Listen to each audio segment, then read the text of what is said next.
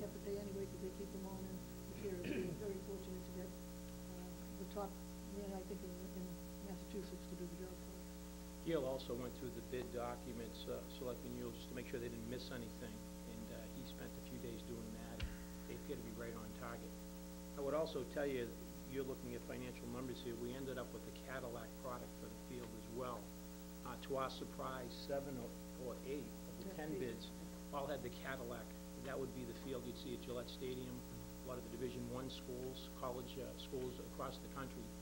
We were very surprised to see that. The same thing that you passed around? The exact same reason. They have their own people, they have their own team, they have their own equipment, and they have been slow. So again, to keep their people busy and keep everybody working, and they had lost some local bids locally to maybe the number 2 and number 3 people in the area, and I think this is just a good time for them to show we're here, we're around, we can give a good number, and when 7 or 8 out of 10 came up with the same, same company, he gave a low number to everybody in there. Good. Thank you. Any other questions, comments? Ms. Steele. Mr. Chairman, I move to award the bid for the North Reading High School athletic facilities improvements to RAD Sports of Rockland, Mass. for the bid amount of $1,668,000. Second. Motion by Mr. Yule, second by Mr. O'Leary. All in favor? Aye. Opposed? See that unanimity on the issue. Our goal is to have the Thanksgiving football game as scheduled here in North Reading. That would be And have fantastic. some of the old timers with the old leather helmets like Chuck Carucci run out. That's what I want to see. That's what I want to see. I want to see him run out. Thank you very much. Thank you. Thank you. Thank you, Ms. Bowman. Thank you, Rita. Did a good job. Thank you for your support. Okay, Have a good night. I see Mrs. Walton and Mr. Walton. Is there anybody else coming? Actually, we're expecting quite a number of people, but the communication that I had with Mr. Delaney, and I believe that you had with Mr. Diamond this morning, they were anticipating it posted at 8:30. That's fine. We have other things on our agenda. We He just, actually just got off a plane from Jackson. right, I didn't expect to Yeah. see you. Okay, we will go back to a discussion of town-owned land, which we did skip over.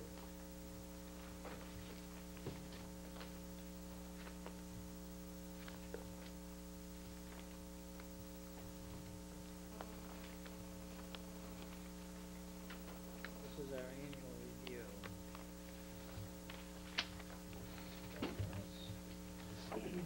Well, welcome to the annual review season. The board annually reviews various municipal lands. We have a copy of the policy for all the board members to review. As you note, it's been extensively revised over the years to reflect the various amendments that board members have put forth.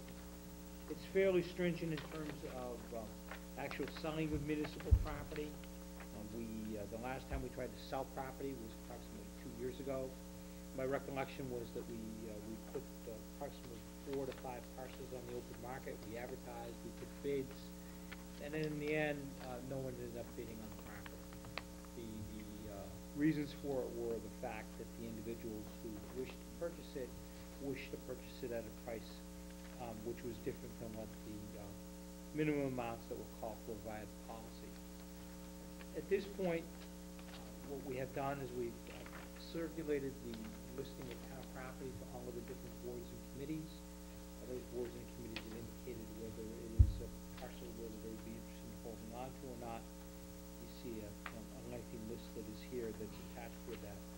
We also have the next phase will be not this evening, but at the next meeting, to share with you any letters that we would have received from individuals who expressed interest in property. We do probably have a few of those that we collect over the course of the year, and again, the normal procedure for disposal of those is solicitation of public bids.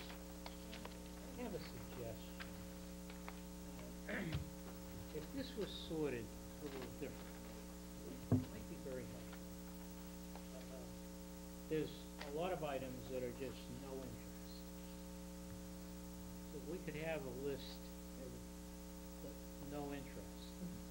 And then have a list of the interested ones by department. And I know in some cases there's a couple that show that there's more than one group that's interested. Then I think we could have a discussion with the departments that have interest and make a determination of what the interest is and why we're holding them. In the meantime, everything that no one has any interest on, we ought to, again, go back through and put a program together to see if, in fact, if we're comfortable with selling some of this land. I do notice one thing here, is this year around at least, a lot of the departments that had interest seem to have been removed. Is my recollection of the list. I gather this is on an Excel spreadsheet or something. Pretty easily done.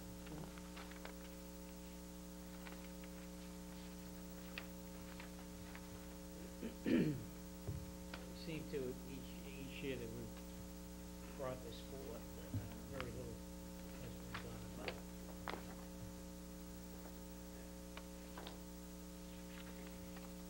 Taking any action on selling the land. Not selling. I think it's time to get some of these parcels back on the tax roll. But I think it needs a policy change too. I don't think we can be looking for assessed value or 90% assessed value. I don't think that is going to be accomplished. I think the goal should be not so much what we get on the purchase price, but to get it back on the tax roll. I think we have to take a look at changing that policy in terms of what the minimum bid that's acceptable. Guideline would be more to look at, over a period of time, what the benefit of the town would be if we dispose of the property. Yes. Yes, thank you, Mr. Chair. Yeah, I don't have a problem with changing our policy. Steve and I were on the board when this was done, and I know I voted against this policy. I don't recall, Mr. O'Leary, you voted no. Okay, so it was 3-2.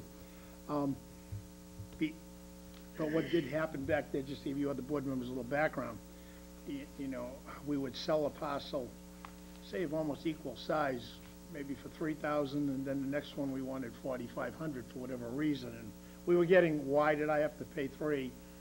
You know, why did I have to pay $45 when they only paid $3? But I thought it worked fairly well, and nothing's perfect. But I'm certainly open to a policy change if the board or TA or somebody wants to come up with, draft up something. Given the current policy, I don't think we'll ever sell one parcel of town-owned land. We'll be sitting on these for years to Well, come. the vote was 3-2. You're not getting a dime in tax dollars for it. I agree. But I think if we could, and I don't know. I appreciate the history. Yeah, I understand why it was. And that's why it was done, because well, we'd sell almost two equal parcels, maybe on opposite sides of the town. One might go for $2,000, and the other one, we might want $4,000 or $5,000. So, But you can justify why one parcel. yeah, Sometimes you can, Sometimes you can't. Sometimes we yeah. couldn't. Sometimes you And couldn't. again, some people had some legitimate concerns and arguments put forth as, why was the minimum price set at this level as opposed to that one over there? I bought that one that has more square footage than this one for more than, Yeah. So it gets a little bit hairy at times, but in all the years that I've been sitting here, for Does the it most have part, to- the board does what it thinks in the best interest Does it of have the to be a minimum bid? town. Only by policy.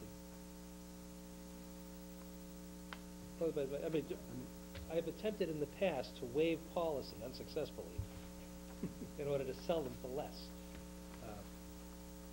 Well, I'd like to get back to my original statement. I'm sorry, Bob, I didn't mean to get No, off no, track. no, I'm I just think you're trying to right give it a on. little history You're too. right on. I'd as just like to get back to the idea of, we had this long list, right?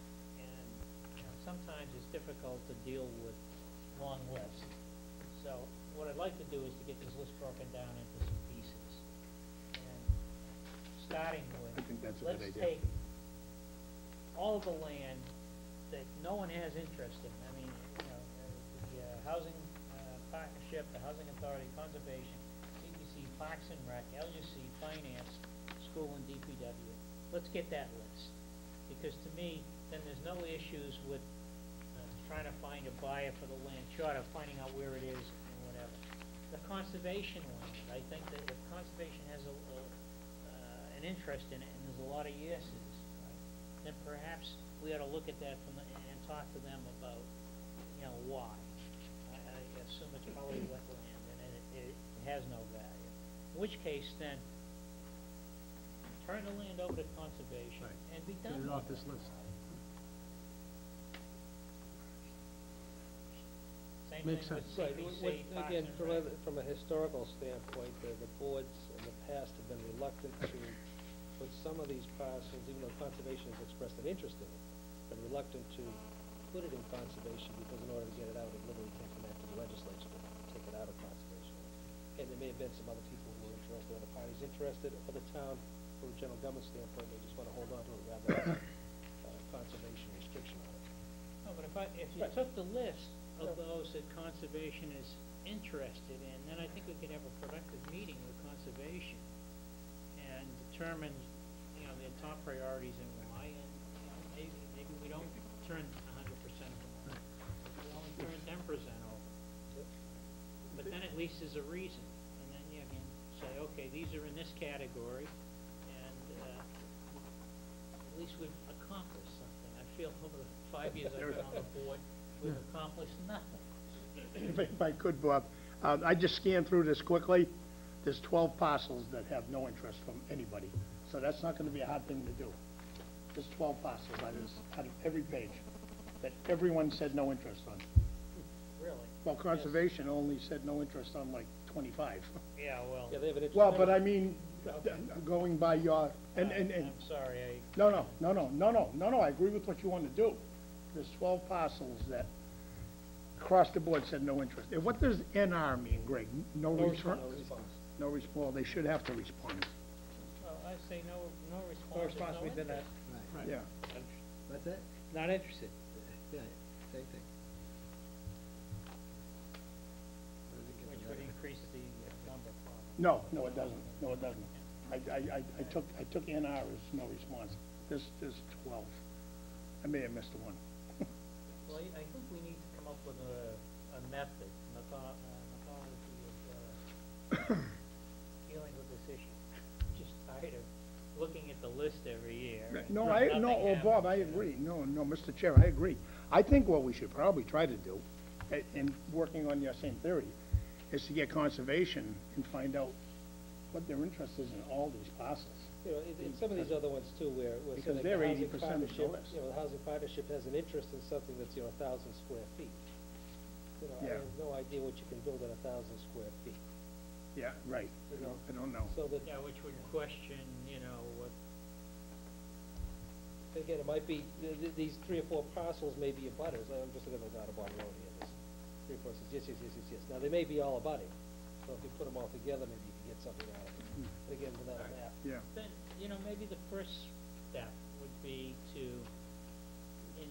have a discussion or send a note off to Housing Partnership. Get the list sorted so that we've got all their yeses, and have a discussion with them and find out just what should be taken off of their list. The other thing is, I know conservation is familiar with the conservation map. I'm not so sure that some of these other boards that are looking at this, they're looking at it strictly from a square footage standpoint. Like, that